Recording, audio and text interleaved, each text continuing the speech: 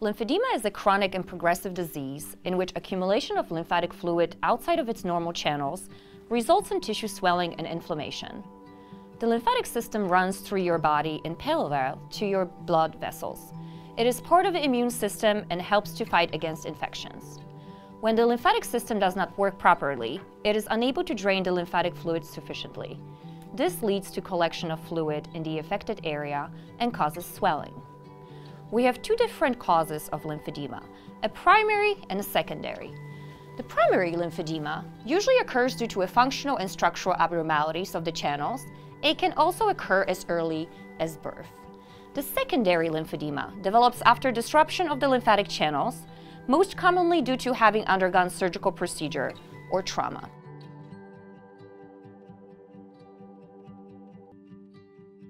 Your provider may gather important medical and surgical history to determine the risk factors. They will also perform physical examination. Imaging may consist of lymphoscintigraphy or lymphatic mapping, shown in this picture.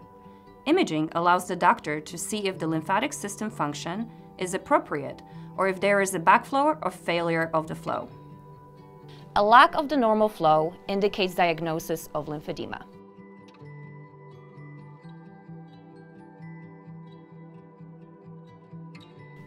Conservative treatment includes skincare and exercise, compression garment, or lymphatic drainage. Surgical treatment offered here at Johns Hopkins includes lymphovenous bypass, lymph node transfer, liposuction, or debulking of the excess tissue.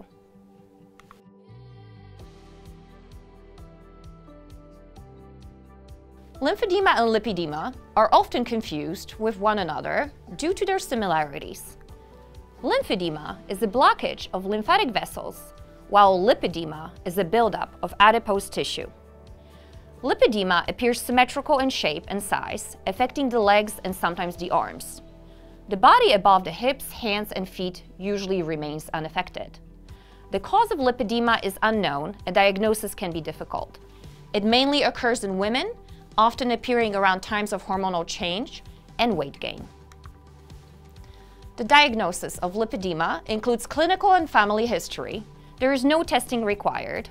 Usually the signs of lipedema include excess fat buildup in the hips, thighs, and lower legs. Affected area often feels tender to the touch, heavy, skin is uneven and bumpy. Patients have shown little to no improvement in volume of the affected area while taking diuretics or lymphatic pump decompression. The treatment includes diet, weight loss, exercise, skincare, or compression. Surgical management usually includes liposuction.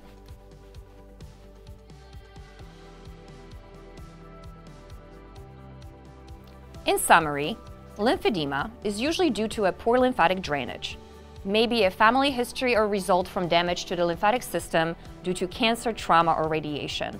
It can impact legs, arms, trunks, genitalia, or head and neck. It frequently impacts one side, although it may be bilateral. It affects both women and men. Swelling of the limbs affects hand and feet. It's usually not related to hormonal imbalance. Versus lipedema, the cause is still unknown, possibly genetic. It results in excessive buildup of the fat under the skin. Usually involves lower limbs, but can also occur in arms. It usually is bilateral, affects mostly women. Swelling stops at ankles, and it may be estrogen related. Often a family history of lipedema is present as well.